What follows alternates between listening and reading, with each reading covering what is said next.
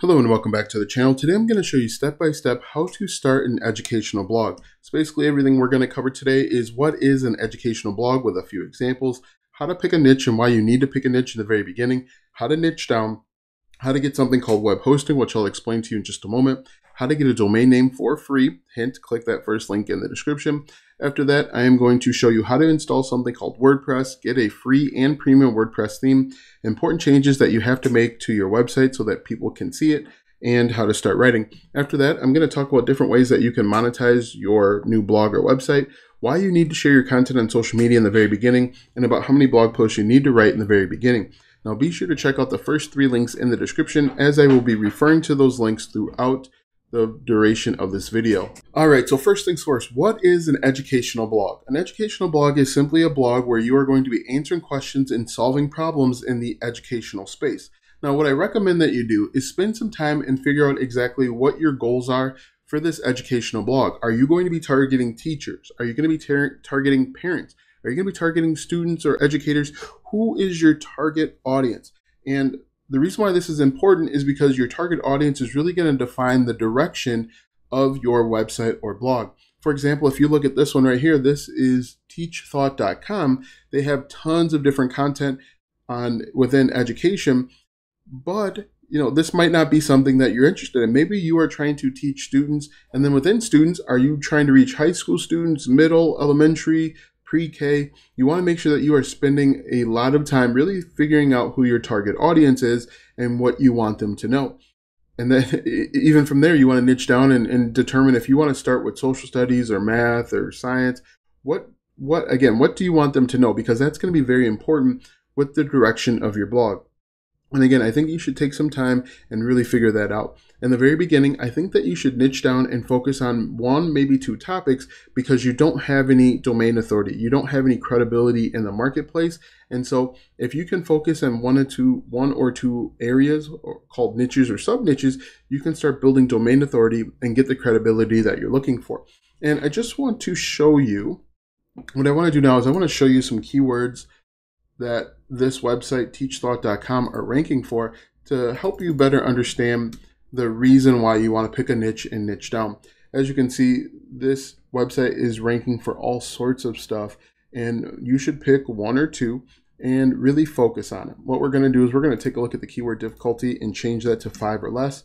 This means it should be relatively easy for a new blog or website to start creating content in this keyword or keyword space and start making money. As you can see, they're talking about everything from autism to bad teachers, scientific lectures, children's books that are $1. Pick 1 or 2 of these topics and go after it and create content. So if we jump back over here, we talked about what is an educational blog. We picked a niche. We talked about why you need to niche down in the very beginning. The next thing that you want to do is you want to go out and get web hosting. You need web hosting so that your website can be seen by people from all over the world.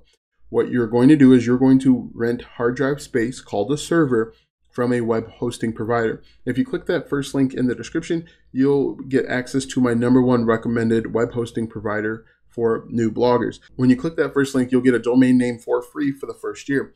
The domain name for this website that I've been mentioning is called teachthought.com. This is how humans refer to websites and web pages. You want to get one of those as well. And so what you're going to do is you are going to set up your WordPress website, and I'll explain what that is in just a moment. But you are going to click the first link and go ahead and get everything set up. In fact, I'm going to walk you through setup step by step. It takes less than 5 minutes, but you'll be up and running fast. When you click that link, you'll be taken to this website where you'll go ahead and click Get Started. What I recommend is to click the first one on the far left, the basic plan, if you're just getting started with a website. As you can see, there are a number of options, but click that, click Select, and then move on. Here you're going to create a domain name. If you have one in mind, you can type it in here like you see that I do. What I recommend is try and find a domain name that's going to be related to your niche. Now, what I do is I type in a domain name that I know is already taken. When it's taken, you're going to get this error. What you can then do is go back and try different domains. Now make sure, again, you want to pick one that's related to your niche. Click Next, and then you're going to see a green box that says that it's approved. The next step is simply to go through and enter in your contact information. Make sure that when you scroll down here, make sure that you leave all of the settings on. But again, enter in your contact information, the settings right here where it says domain privacy, leave all of this checked. If you don't leave it checked, you're going to get people reaching out to you, spamming you, emailing you, trying to get you to sign up for web hosting. So what I'm going to do is I'm going to go ahead and sign up and then jump back to you once I sign on and move to the next step. All right, so I've signed up and I'm going to go ahead and set up my website initially. Just create a simple username and password, make sure it meets the requirements there, and then move on. Make sure that you write it down too. Write it down in a safe spot so that you have it and you remember it, because it can be a pain to go ahead and get everything back. You're gonna have to enter in like some vital information, but just make sure that you write it down. It's really easy and really simple. Now, one thing that I do want to note is that this part is not sped up at all. This is actual real time, and you can see that you'll go from absolutely nothing to a complete website in less than probably 10 minutes. And once you click submit, you're going to move on to the next step where you get to log in. Here is where you're actually going to start creating your WordPress website. Now, the great thing is Bluehost really does everything for you, and it's really simple. So again, I'm not speeding this up at all, and I want you to see what it really takes to create a website. Bluehost is going to do a little bit of work in the background for you, and we're just going to actually click on skip this step. This one, first one I clicked on start a blog, but for the next step, just click skip, because we know what we're doing, and I'm actually going to tell you what to do so that we can get up and running. Click get started right here on the left hand side, and then move on. Just click skip here and click skip here, and then just pick the first one on the far left. Make sure that you're picking a free theme, because they'll charge you. They have both free and premium themes, which I'll talk about in just a moment. So right now it's actually creating your WordPress website. In just a few moments, you're going to click on log in to WordPress on the right hand side there. You'll see it in just a second. And then we can actually start looking at some basic configurations. All right, so we click log in, and now we actually have a WordPress website. What may need to happen is you may need to click refresh a few times to get it to work, but now we have our website, as you can see. Now what I'm going to do is I'm actually going to log in and delete a few plugins, because right now it has the coming soon. And so if someone tried to get to your website at this moment, it's going to say coming soon to them, even though we can see it. This is what your WordPress website looks like, but for everyone else outside of your network, it's going to say coming soon. So what we're going to do is we're going to go down to plugins eventually, and we're going to delete some of the plugins that we don't need. Now, I talk a little bit about plugins later on, but plugins add additional features and functionality. We are going to deactivate the Bluehost as well as the other plugins that are already activated, and then we can go through and make the necessary changes, which I'll cover in just a moment. So we're going to deactivate them and then delete them. Now you want to make sure that you only have the plugins that you're using on your website. The more plugins you have, the slower your website's going to respond and function, and you're going to lose out on ranking. So make sure you have a lean setup, very few plugins, and then move on. As you can see right now, I'm just simply deleting some stuff that you don't need. If you want to, you could keep them, but obviously if you're just getting started, you don't need this other stuff. What's more important is the themes that we're going to talk about in just a moment, as well as getting writing. So I'm just going to go ahead and delete those, deactivate them, and then we're actually going to start moving on to settings, which you see right here. So now that you've installed WordPress and you've installed a free WordPress theme, I'm actually going to show you how to install a premium WordPress theme in just a second and why that's important. After that, we've made some changes so that your website can be seen. Let's go ahead and talk a little bit about a premium WordPress theme. Right now, you have a free theme on your account. It looks basic, it looks bland, and it's not inviting. If we take a look at our reference website here, teachslot.com, this is a WordPress theme. This is laid out simply and clean so that people can get where they want to go and learn what they need to learn. I recommend that you click the second link in the description and get a premium WordPress theme. If we take a look here, we can just type in education, and you're going to find WordPress themes that are geared towards education. Maybe they're set up so that they're easy learning environments. Maybe they have additional features and plugins and options so that it makes it an easy learning environment. But what I'd recommend that you do is spend some time, go through here and find a WordPress theme that you like the look and feel of, and that's going to be inviting to your audience. As you can see, the WordPress themes vary in price between $12 and $99, but what you're going to do is you're going to find one that you like, you're going to add it to a cart, and you're going to check out and pay for it. When you check out and pay for it, you are going to download a zip file to your computer. When you download that zip file, you are going to unpack that zip file, and there's going to be a second zip file. And what you're going to do is you're going to take that second zip file and you are going to install it into your WordPress website. And to do that, we're going to go down to Appearance. We're going to click on Themes. When you click on Themes, you're going to click on Add New. And then you are going to click on Upload Theme. And then you're going to drag and drop that second zip file right here. Or you can click on Choose File and find it manually. Regardless of the method, you are going to click on Install Now and then Activate. And just like that, you've got a brand new WordPress theme. Now that we have that installed, the next step is to start writing. Now I get 3 questions when it comes to writing. How long should my blog post be? How do I start writing? And how many blog posts should I write before I decide to give up? Now to start writing, we are going to go to Posts. We are going to click on Add New. And to start writing, we are going to use the keywords that we found over here. We're just going to copy this. This is a keyword that we are going to target and that people are actually searching in Google and some of the other search engines because they have a problem. So we're just going to paste this in, teaching analogy. And let's assume that we know what the customer's intent is, we could say teaching analogy, how to connect students with teachers, we'll say. Okay, and to start writing, I like to follow a simple brainstorming session to help me figure out exactly what the customer wants to know. And to do that, I'll just type in who, what, when, where, why, and how. And then what I'll do is I'll take 10 or 15 minutes and I'll simply answer the questions or ask questions with regard to our keyword. We'll say, what is a teaching analogy? Now, when you are doing your brainstorming, it's important to realize and note that you don't have to spell words correctly in this brainstorming session. It's more important that you get your ideas out on paper or on computer and then go back and clean things up later. When to use a teaching analogy. Now, again, I'm going to take a break here, and it's important to realize that you should write down everything that comes to your mind during this 10-minute brainstorming session, regardless if it's good or bad.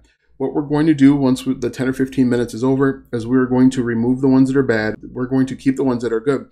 And so what we're going to do is let's assume that we've gone through the brainstorming session and we have a bunch of questions here. We're going to just remove the ones that were bad, and we are going to keep the ones that are good and turn these into H2s.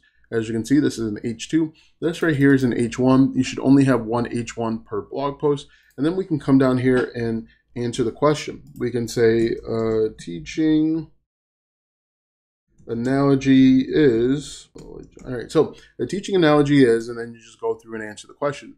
Now, before we continue on, we want to figure out how long our blog post should be. And the answer is, it really all depends on the question or the keyword. Your blog post should only be as long as it needs to be to answer the question or solve the problem.